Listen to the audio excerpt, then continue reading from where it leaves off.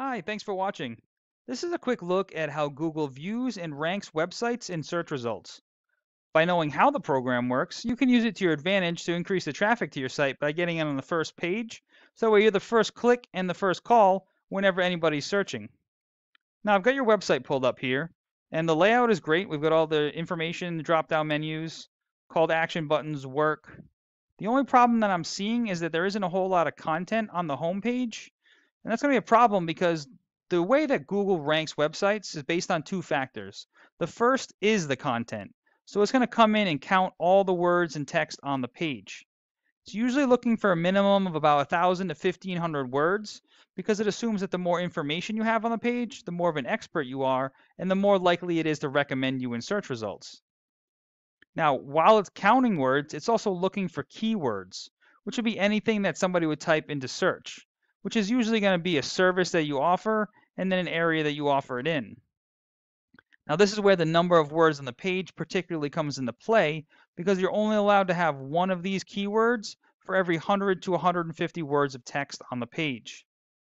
Now, the second way that the page is going to get ranked in Google is based on its authority, which is basically a popularity contest. Now, there's two ways to build authority. The first is by getting what's called citations. Citations are any time that your name, address, and phone number are listed in an online directory. These directories include Yelp, Yellow Pages, Better Business Bureau. They're usually free. It just takes some time to find them, register your business, and then input the information exactly as it's shown in Google. The second way to build authority is through what's called backlinks. That's when another website links or refers back to yours. It acts as an endorsement that Google uses to build trust because others are vouching for you. You can kind of look at it similar to a customer review. If you had 1,000 five-star customer reviews, a new customer would think pretty highly of your business. Google's doing the same thing, except it's using other websites to make this judgment call. Now, to see how this determines where your website ranks in search results, the first thing you're going to find when anybody searches is what's called the Google Map Pack. This is actually a pretty important area to try to get into because anywhere from 40 to 60% of people will just click one of these top three companies.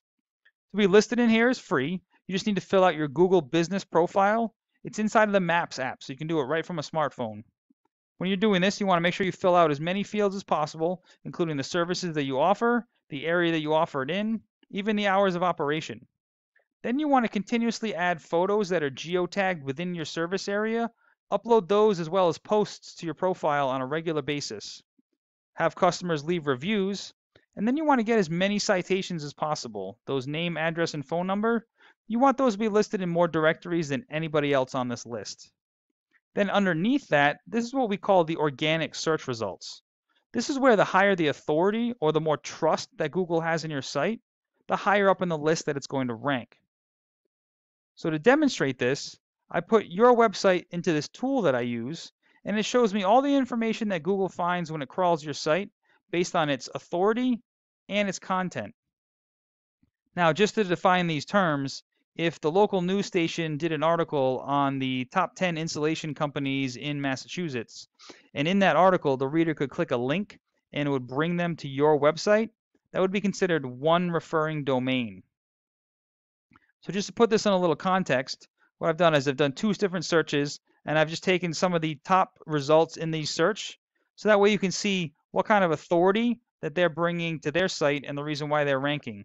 Now, as you can see, there's a pretty big difference depending on the area that you're in, on how much competition there is to rank. But something to keep in mind here is it's not just the quantity of these links, it's the quality. So for instance, if we had like a pizza place like Pizza Hut linking back to your website, Google understands that you're in the insulation business, you're not making pizzas, so even though that would add numbers, it wouldn't actually add any authority. It needs to be relevant to the service that you offer. So for instance, we'd be looking at trying to get sites, any kind of blogs or posting sites, directories, news articles, anything that to do with the home improvement, remodeling, renovation, insulation, energy efficiency, things like that. Then as you can see, Google is not picking up any keywords on your page. Now, it's most likely, my guess is because a lot of these are probably being read as a picture, so they're not actually being picked up. And there's also just not enough words on the page to qualify for the keywords. So Just to take a quick look in the competitors so I can kind of demonstrate. These are all the words and phrases that are being typed into Google search, and then the volume, the number of times per month they're being searched. So what we would do is we would go in here and find all the highest volume keywords that are relative to your area and the services that you offer, and make sure that those were included on your page and being picked up. So for instance, installation contractors in Mass. That's being searched 150 times. This company is on the first page of Google, the first position on the first page. So if this was you, you'd be getting 150 people a month that would be seeing your website. We usually use a pretty conservative estimate here and say only 10% of those people will actually turn into leads and give you and contact you. I don't know in your field what the conversion rate is, but let's say only 30% of those actually become customers. You'd be looking at 5 customers a month just off this one keyword. So then we would repeat that process for all the other highest volume keywords, like I said, in your area and related to your field of work and service to make sure that those are included on your site. Now, obviously, every job has a little bit of a different profit margin, but you can see how all those leads can definitely add up to some revenue at the end of the year. Now, I hope this information was helpful and it allows you to scale some of your online presence. Please feel free to reach out if you have any questions or if you'd like me to go into any further detail. We could also talk about your goals and I can do some research to find out what it would take for you to reach those. And I always appreciate getting feedback as well to find out if information like this is useful for you. So please let me know what you thought. Thanks, and I hope this helps.